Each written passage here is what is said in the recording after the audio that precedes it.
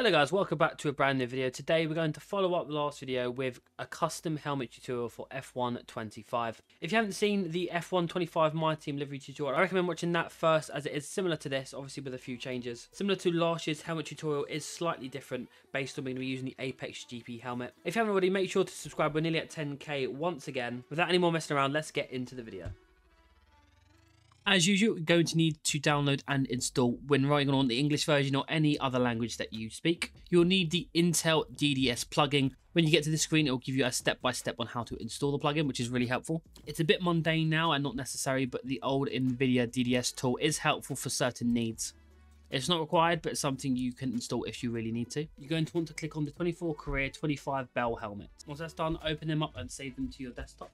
And while you're here, make sure to subscribe to JB. He is an absolute legend. I've got a massive amount of ERP Archivers on my PC. Only a few of them do work with the new current game. So I've put the link in the description of the one that is working for me currently at the moment. We want to download that to your desktop. And once you've done that, you're ready to go. I'm going to be about shouting out the Patreon. We can get custom mods, custom helmets and videos a little bit earlier from any help regarding topics. I'm also putting out a Discord which will be sorted out through the Patreon for one-to-one help, any technical feedback you guys need, and potentially future mods dictated by you guys. If you're interested, check the description below to the Patreon, and let's continue. And of course, if we're going to be using Photoshop, you're going to need version 21.2.4 ideally.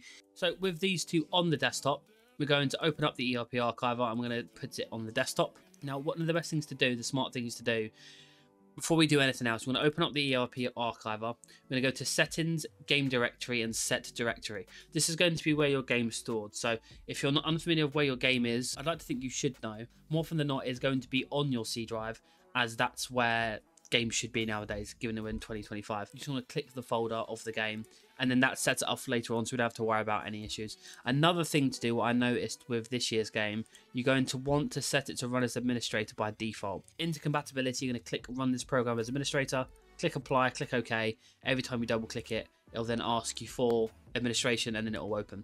I had an issue where it wasn't allowing me to write initially. So looking at the helmets, as you can see, there's a few variations here. So these four here are the generic My Team helmets we've had for years. These ones here, the three Hamilton ones and this one for whatever reason, are the new Bell helmets.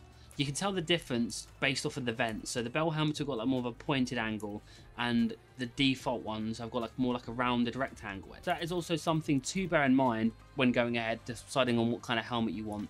On the Bell helmet, you do get a much thinner strip, which you then obviously have to accommodate for inside of the template. The helmets do look pretty cool this year.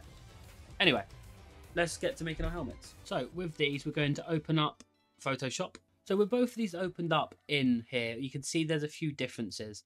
The main difference being how the visor is. So that's the real difference here. So if we open up onto here, so if we use the 25 Bell helmet as a reference, we're able to see how the UV is laid out for the visor strip. Now, what I have noticed is it's slightly out of alignment for the majority of it. So for example, if I drag and drop the Zenith one, as you can see, it doesn't align exactly to what the texture is. However, this is essentially perfect. So I would use this as like a more of a guideline on how to get it to look how you want. Now then, again, this is only on the Bell helmet. The other one you downloaded is exactly the same as yesteryear's, where you've got the long rectangle one. You're able to tell the difference between the helmets. One, how it looks, and also the vents. The vents are very different helmet to helmet. You can see this one's quite spaced apart and more like a pointier shape, but these are quite rounded rectangles.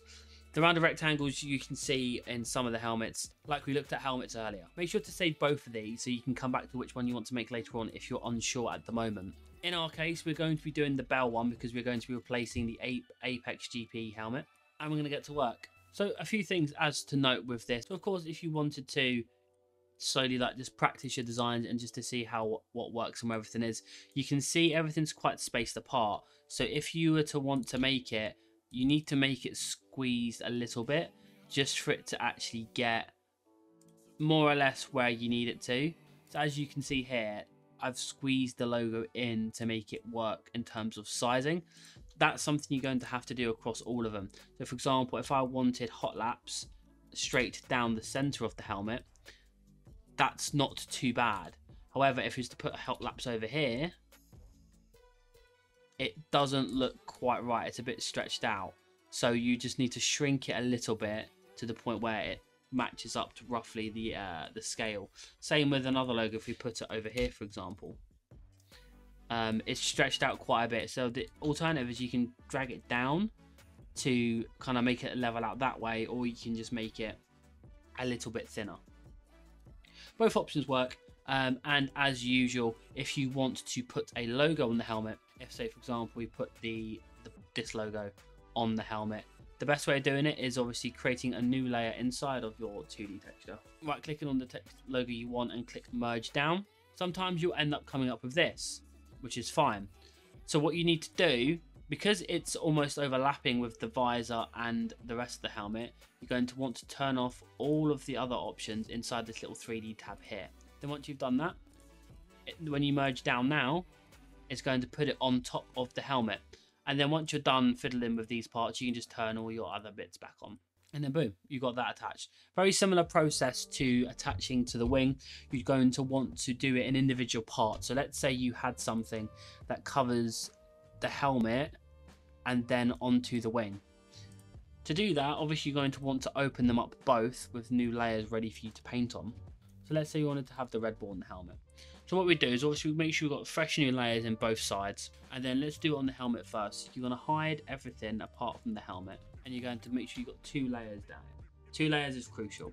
So if you click merge down on the helmet, it's going to have a version of the logo you just placed on the helmet, and it'll be scaled correctly.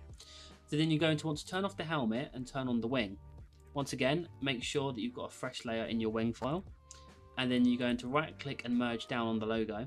So then that way, when you turn everything on together, it's attached and it's aligned perfectly to how it should be. There's plenty of ways you can obviously do this, and a lot of ways it will work. So that's kind of the basics of this. I'm going to load up my helmet and then I'll get back to you in just a second. Here we are. So here is my helmet that I will be using. As you see, it's pretty similar to my usual design that I go for, obviously with a few different sponsors and a few different adjustments here and there. So how this works, obviously we've got the helmet, we've got the spec map. Obviously the spec map dictates what finish every part of the helmet is. Again, until I get around to making one of these, a good example of looking at this is looking at other drivers' helmets inside of Ego ERP Archiver, just to kind of get a sense of what finish is what.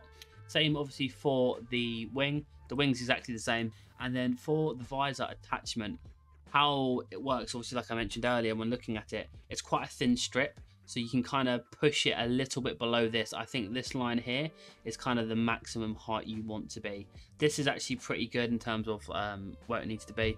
So happy days with that. So what we're going to do now is we're going to start saving these bad boys. So we're going to start off with the helmet paint. I'm going to hit File, Save As. F1 Mods, we're going to create a new folder called Helmet. We're going to save this as Intel. Again, if it's not present, you're going to need to reinstall that. And we're going to save it as Helmet. You're going to want to save this as BC1 sRGB and then color, then click OK. For the spec map, you're going to want to click Save As, Intel, Helmet, Spec Map. And then for these ones, what you can do is you can save it as just BC7 linear and then click OK. While we're doing that, might as well do the rest of the spec map. So you go to the visor one, visor spec map, and save that. And while we're doing the wing, the exact same process. Save that as wing spec map. The only reason I said doing it that way is so that way you haven't got to keep changing the settings every time. And then we're going to save this one as wing, but make sure to change it to BC1 sRGB. Click OK. And then of course save the visor. That means you now have all 6 files and we're ready to install the mod. So you can close out Photoshop and you're ready to open up the Ego ERP Archiver. So to install these helmets, you're going to want to head to your asset groups. You're going to want to go to Livery Package. And this I'm going to go to Replica. Inside of here, we obviously do have Zenith B. So inside of here, you're going to have all these character name ones. Ignore these for now. We're going to go all the way down to the bottom to access the helmet file. So helmet D is going to be replaced by your helmet file. Once you've loaded that up, double tap enter. The end map, I've already checked. There's no residual bump map or anything from other logos, so you're good to continue. Helmet S is going to be your helmet spec map. So also load that up, then double tap enter.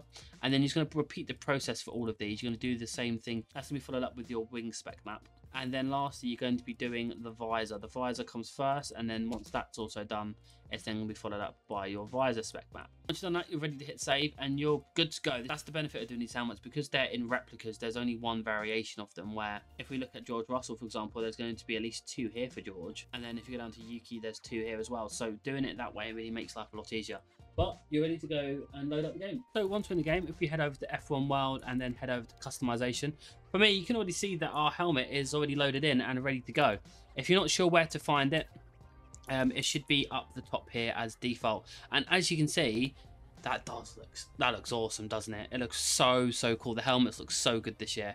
And yeah, it's pretty much immediately already done. So luckily for us, it's as simple as that. So these helmet ones are pretty cool and will be easy to be used for replacement. But yeah, I hope you've enjoyed the video, guys. If you do have any issues, guys, please make sure to message me either via Twitter, Patreon, or in the comments below. I'll do my best to help you where I can. If you've enjoyed the video, please make sure to sub, like, or subscribe, and I'll see you in the next video, guys. Take care. Bye bye.